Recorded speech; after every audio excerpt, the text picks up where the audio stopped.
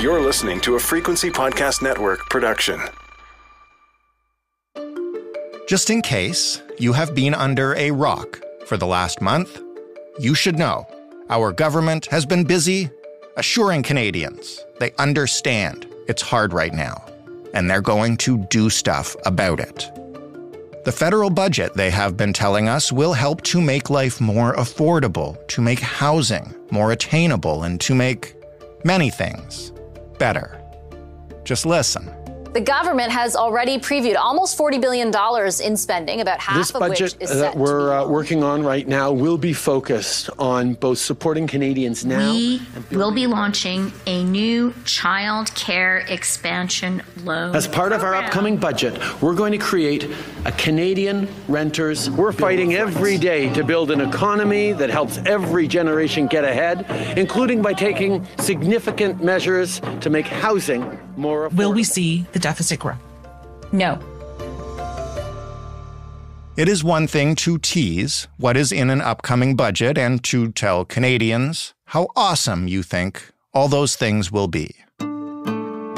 It is another to actually deliver those things, to produce the numbers and the details and have people like economists dig into that and determine how much of a difference your super awesome budget will actually make to Canadians who are struggling to pay the bills. Yesterday, that bill came due, the budget came out. And today, we'll find out, is this budget going to help you? Where and how much?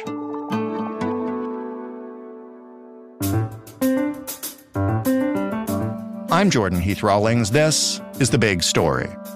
Jim Stanford is an economist and the director of the Center for Future Work. He is somebody we call when we need to translate big economic terms into things that impact people's wallets. Hey, Jim. Jordan, how are you?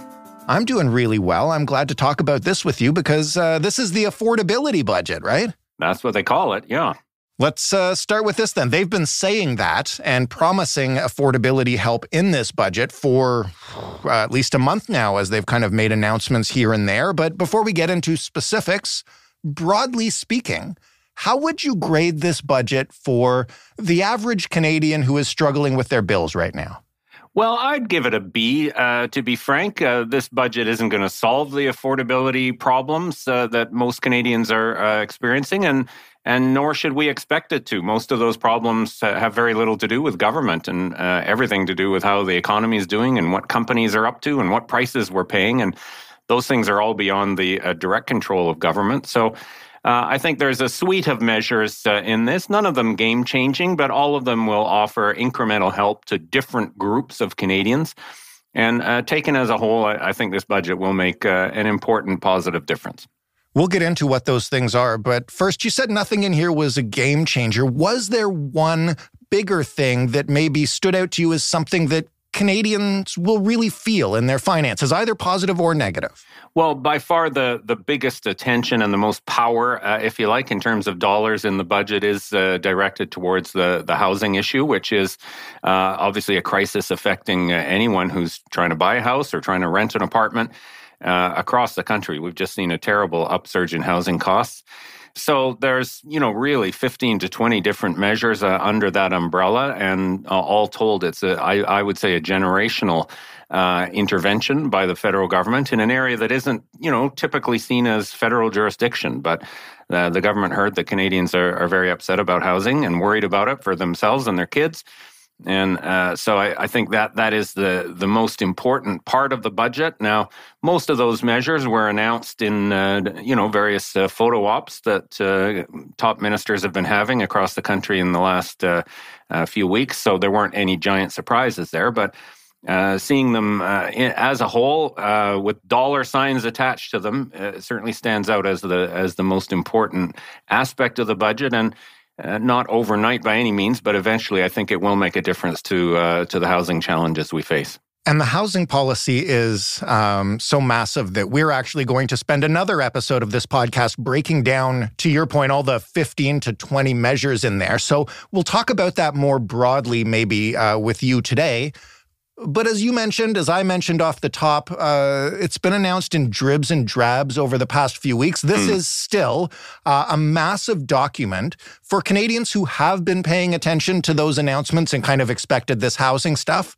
What's actually new in this budget that kind of caught your eye as you looked through it? The thing I was not expecting, Jordan, was what they did on the capital gains tax measures, so on the revenue side. Explain that to us. How does that work? Well, a capital gain is what happens when you buy something and sell it for more than you paid. So you haven't actually done anything. You haven't produced anything. You haven't done any work in an economic sense. You know, either through good judgment or sheer luck, or just riding the coattails of an inflating stock market. You ended up with an asset that got more valuable over time. In fact, Jordan, if you want to play derivatives, you can actually get a capital gain out of a falling market if you short a stock and end up with more money at the end that way. So the idea is that right now we've got an incredibly favorable system that preferences capital gains as a form of income. We have a partial inclusion system where people who make capital gains, and the vast majority of capital gains are captured by very high income people, they only have to declare half of that gain on their income tax, which is a sweet deal. You know, if you flip burgers for a living at McDonald's, all of your income counts on your income tax. If you flip stocks and bonds to make a speculative profit, you only have to declare half, which, I think there's a moral issue there, but there's also an economic issue in the sense that it's an incentive for speculating on stuff, whether you're flipping houses or buying and selling fine art and Banksy paintings or whatever else. You're not actually encouraging production directly. So I think equality advocates for years, myself included, have said this is a ripoff for most people. It's a very concentrated benefit that's captured by high-income people, and the government now has decided this is the moment to try and roll back some of that. So with some exceptions, they're going to change that inclusion rate from 50% to 66%, two-thirds instead of half. That's frankly lower than it used to be. We used to have a 75% inclusion rate in Canada. And the first million and a bit of capital gains over your lifetime are tax-free, and that will continue.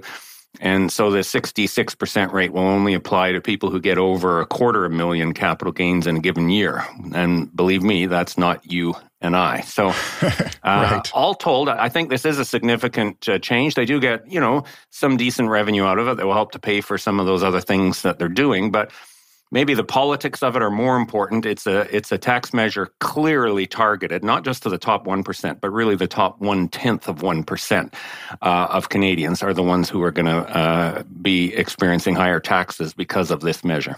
How do you think that's going to go over in the business community and with large income Canadians? I think it's already, as we speak on Tuesday night, the most controversial thing in this budget. Well, the number of people directly affected by it is quite small. They estimate about 40,000 taxpayers, so about 1/10 of 1%. Right. And, you're going to hear from folks, CEOs and top bankers and business lobbyists who are among those 40,000. So we'll have to take their complaints with a grain of salt. Many of them have got personal skin in the game, whereas the vast majority of Canadians don't. There is an argument that business makes that if you tax capital gains higher, then businesses will invest less. And frankly, I don't buy it. Most of the capital gains paid are on speculative assets, not people starting a company or doing something actually productive. In fact, at the same time, the government's taking with one hand but giving with another. They've got a new entrepreneurship incentive, they call it, whereby if you actually did start a business, now you get an additional $2 million capital gains free on any gains that you make. So the argument that this is going to slow business investment or hurt our productivity or so on, I think is very self-serving, coming from a small group of people who are among the tiny proportion of our population who will actually pay something more because of this. The vast majority of Canadians, 99.9% literally, that's not an exaggeration, will pay nothing because of this tax. Well, let's focus on that 99.9% then. And you mentioned housing, and I know it's the biggest thing. It's something that will take time to fix, especially when it comes to new builds. What are some things in this budget that people will notice in the short term, in the sort of months to year out of this? Yeah, the housing measures, by and large, you won't notice. There's a couple of changes to some of the mortgage lending rules that people will be able to take advantage of quickly, but I don't think those will have much impact. And the bigger programs like loans for apartment building and using Canada lands, that is federally owned lands to build new housing on, or an idea I thought was really creative is they're going to spend $1 billion over 10 years to convert federal office buildings into housing. You know, with the work from home phenomenon and so on, there's a glut of office space out there. Right. And there's growing interest in converting them to apartments. So there's the federal government itself getting in on that. So all of those, I think, are encouraging, but they are going to take years. The things on the affordability front, Jordan, that I think people will feel more quickly will be some of the, I would say, sort of social program innovations that we're seeing. We've heard about the pharmacare program,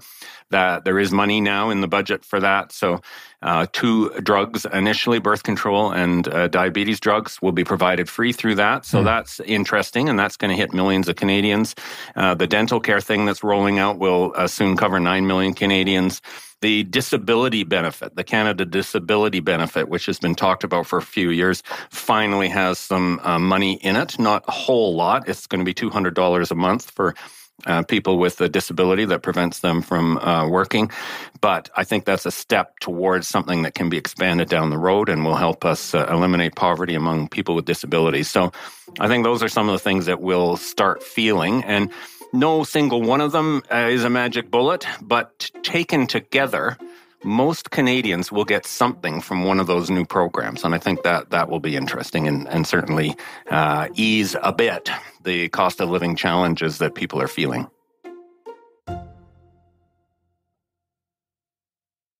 How much is this budget going to cost? And this is something a couple of us have talked about is, should we really care how government affords this stuff when it's Canadians that are feeling a pinch? Do we really care that much about, how balanced this budget is? Well, frankly, if there was a non-story in this budget, it is the deficit. There is virtually no change in the deficit and the deficit forecast, which is interesting. Despite the spate of new programs that the government has announced in recent weeks and, a couple of new ones in the budget today, no change in that deficit profile. And that's partly because of the new revenue that will come in from the capital gains tax that I mentioned. And they've also got higher tax on tobacco and vaping products. That's kind of chump change in the big picture. But most of the work, if you like, is just being done by the economy per se. And so the growth in the economy and, of course, inflation itself. A bit of a dirty secret, governments actually benefit from inflation while the rest of us are cursing it. Government revenues in an inflationary environment like now tend to increase a bit faster than their expenses. And we have seen, I think, through a combination of stronger than expected economic performance. Many economists expected a recession this year, but that hasn't happened. And the forecast in the budget doesn't expect one. And they see growth picking up next year, which is a good sign. And combined with higher prices means the government revenue profile is stronger than expected. And that's where most of the money is coming from. So I think for some of the government's critics who have been focusing on that deficit issue, the budget today, in a way, neutralizes that. There's really hardly any news there at all. The numbers are almost exactly the same on the bottom line as they were last year. What about smaller items? I know you mentioned the pharmacare program, and that's not exactly small, but things that are even smaller than that are just interesting and things that people should note as, they look at their finances going forward, or even just as they walk around in Canada. What will this budget change? Again, there's such a range of different initiatives aimed at different, obviously targeted voter blocks, essentially. One of them I think that's interesting is this focus on young people in the budget.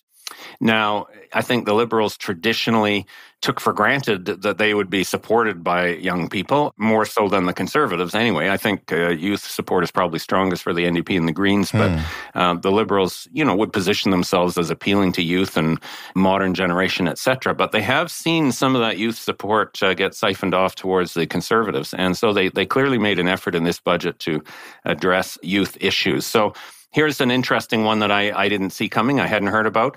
An initial $500 million for a youth mental health program to try and get extra support for young people to access mental health services. Anyone who's had someone in their family with mental health challenges knows how hard it is to get counseling support or medical support and other types of help during a terrible time. So that's an interesting initiative. Also, some new money for grants and loans for students going to college or university, combined with a part of the housing program is obviously aimed at young people too. Some special grants for young people trying to get into the market, but more relevant, I think, will be some protections for renters. Most young people, of course, are renters. So I thought that was an interesting twist to see how they're trying to put together a package that would appeal to the millennial generation of voters and, I guess, try to shore up their support among younger Canadians. I know you're an economist and not a political analyst, but since you mentioned, where the government is coming from on this, what impression do you take away from this budget about what this government thinks of its own political situation and how it's trying to maneuver?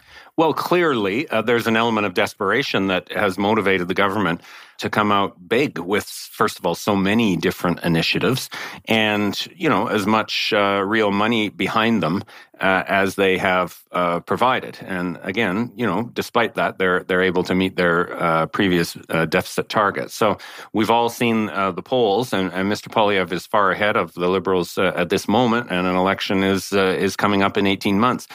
So clearly the political pressure is motivating the government to both try to do more to help Canadians and be seen to be helping Canadians, but also in a kind of strategic way that they hope will neutralize some of the attacks that they're getting from the Conservatives. So the Conservatives certainly have been exploiting the anger over the cost of living and the housing crisis and so on, trying to blame government for big spending and causing inflation and high interest rates, which frankly is a far-fetched story in economic terms.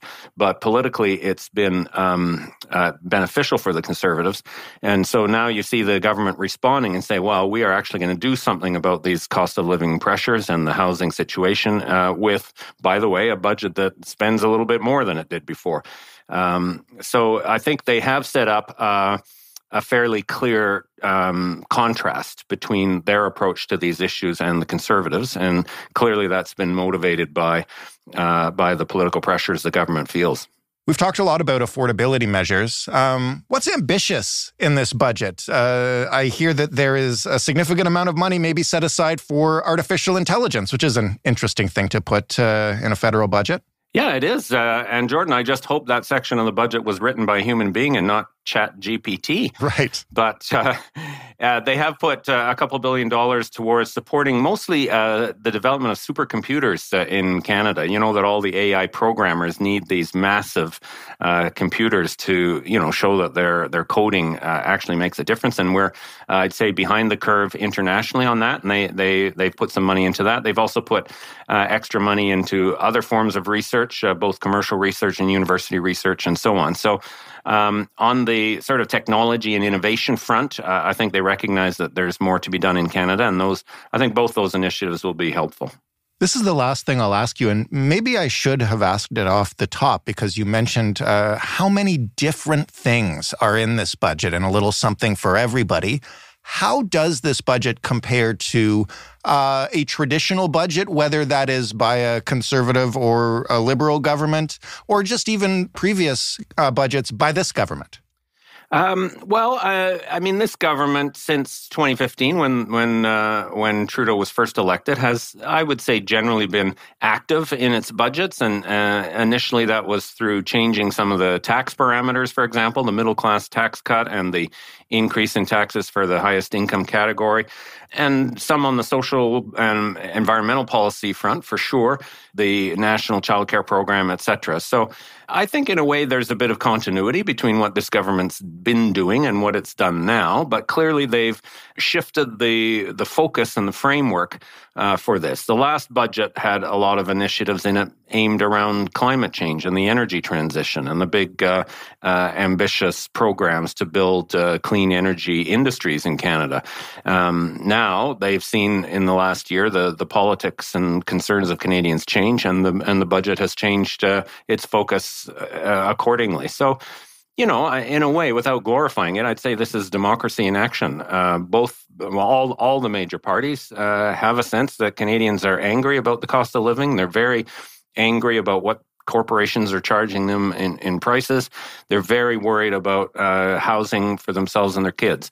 And so this budget has responded to those concerns. And I expect the opposition parties, both the Conservatives and the NDP in English Canada, are going to be trying to take their own response to the same sorts of concerns that Canadians have expressed. So this budget isn't going to fix the problem for sure, but it's going to help a lot of people incrementally. And I think it shows that in Canada, our democratic system works enough that governments listen to Canadians and respond when we're pissed off about something. That's a perfect way to put it. Thanks, Jim. Thank you very much, Jordan. Jim Stanford, economist and director of the Center for Future Work. That was The Big Story. For more from us, including previous episodes with Jim, you can head to thebigstorypodcast.ca. You can always send us feedback, positive, negative, indifferent, whatever you like. The way to do that is via email, hello@thebigstorypodcast.ca, or, of course, giving us an old-fashioned phone call. The number is 416-935-5935. We won't actually answer the phone, but you can leave a voicemail and rant for as long as you require. Thanks for listening. I'm Jordan Heath Rawlings. We'll talk tomorrow.